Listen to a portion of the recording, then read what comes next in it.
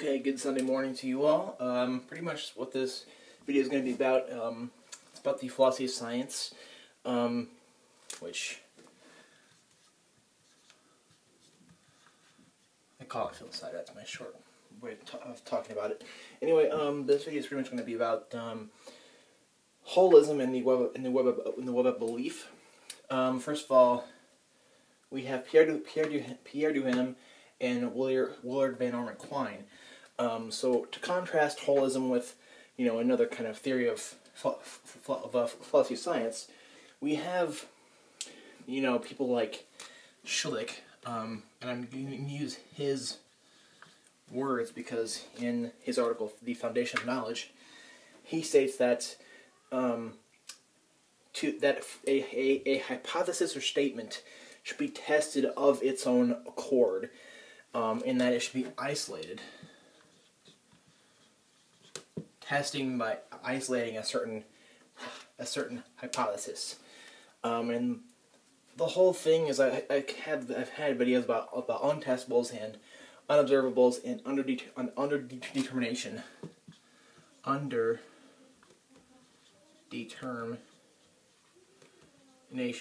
Okay, now what that is we test a certain hypothesis and we have certain data, but then that could, based on the data that we have through testing this way, that we could lead to various different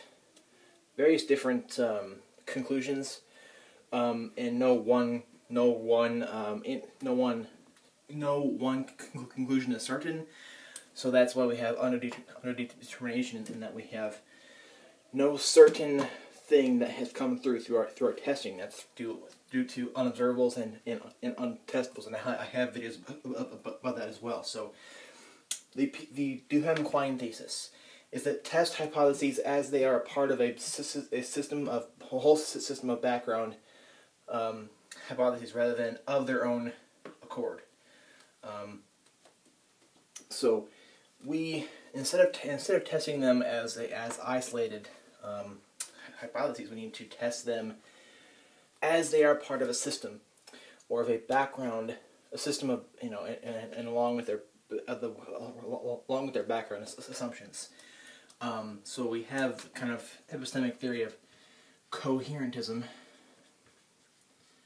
as opposed to foundationalism. In that foundationalism, like Schlick, they hold, they try to ground all of science in sense data or observation, where the coherentists like Duhem and Quine, they think that knowledge comes from a cohering system of beliefs. So basically, these guys, have the whole epistemic theory of this. So this whole thing is called holism.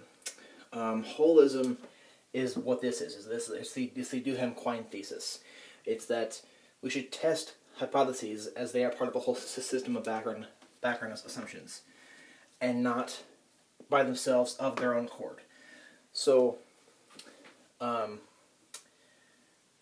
then, I have kind of deductivism and coherentism too here, because these are possible things, because we also have the theory of inductivism in philosophy of science, and this doesn't really work with that. So it's deductivism and coherentism.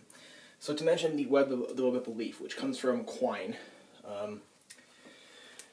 pretty much there's lots of good articles to read about this whole web of belief thing.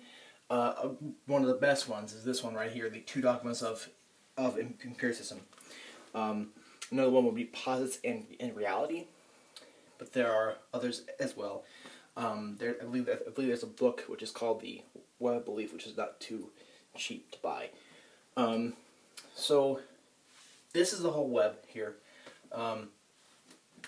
So in the center here we have mathematics and logic, and on the outside we have observation, and in the middle part we have theories and science, the theoretical stuff, and in this article he says basically we can modify any of it if we have to.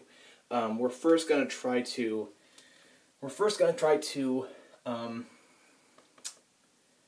mess with these things, the outside.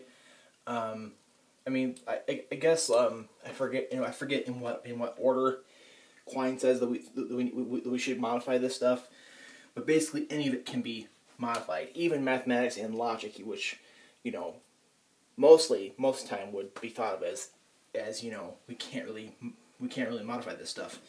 But we first, if I recall correctly, we first tried to modify this stuff, the theory and science part, and we try to get a cohering system or a cohering web of belief.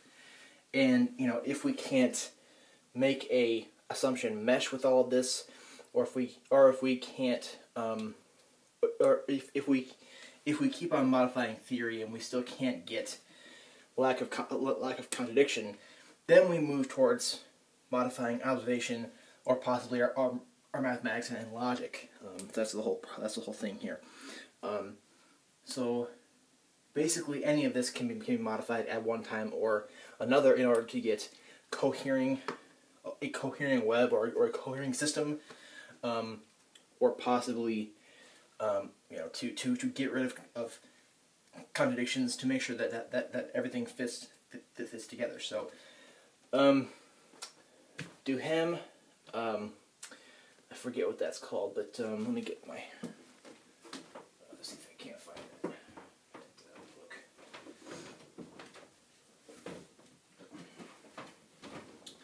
This book right here is a great book to buy for just philosophy, science related stuff. Pretty thick anthology here, I would say. It has your Quine, it has your Duhem, it has your Kuhn, it has basically everything you need to know about philosophy of science, even towards philosophy of social sciences. So this was just a little video about this stuff, and if you have any questions, I have various other videos in the philosophy of science as well as epistemology. So you can go to those videos, or if you can comment below, and I would love to discuss with you. Or if you think I've messed something up, or if you have a problem with the way I've done this, please also comment. I'd love to discuss with you. Thank you.